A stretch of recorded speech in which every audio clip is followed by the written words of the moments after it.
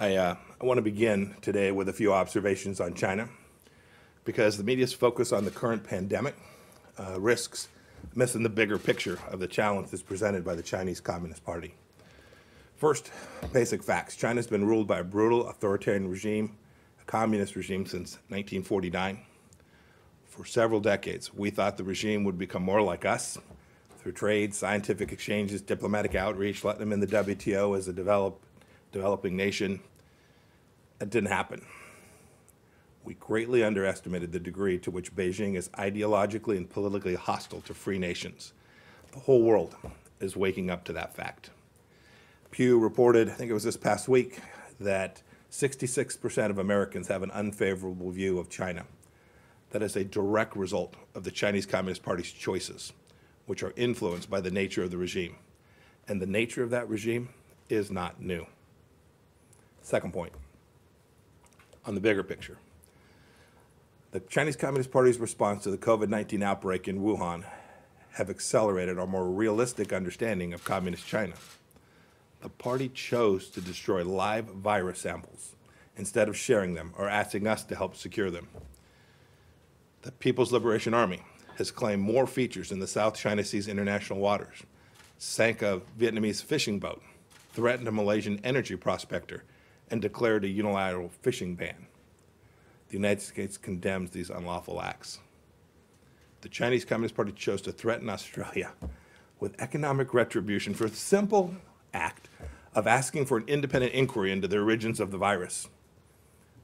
It's not right. We stand with Australia and the more than 120 nations now who have taken up the American call for an inquiry to the origins of the virus so we can understand what went wrong and save lives now and in the future. The Chinese Communist Party also chose to pressure the World Health Organization's Director General into excluding Taiwan from this week's World Health Assembly in Geneva. I understand that Dr. Tedros' unusually close ties to Beijing started long before this current pandemic, and that's deeply troubling. President Xi claimed this week that China's acted with openness, transparency, and responsibility. I wish it were so. It's been 142 days since doctors at Wuhan Central Hospital first started sharing information about a SARS-like virus.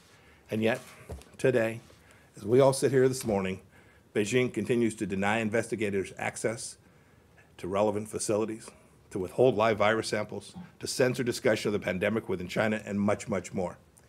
If the Chinese Communist Party wants to demonstrate real openness, real transparency, it could easily hold press conference like this very press conference and allow reporters to ask him anything that they would like. Third, China's contributions to fighting the pandemic are paltry compared to the costs that they have imposed on the world. This plague has cost roughly 90,000 American lives. More than 36 million Americans have lost their jobs since March. Globally, 300,000 lives could be as much as $9 trillion, according to our estimates. Cost imposition on the world by the Chinese Communist Party's failures.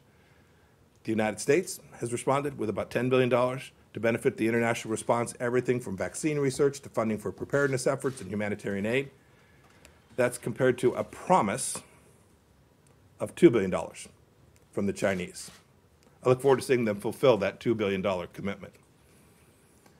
Private American businesses too, nonprofits, charities, citizens have provided an additional $4.3 million from American donations to assist the world. There is no country that remotely rivals what the United States has done to help combat this terrible virus.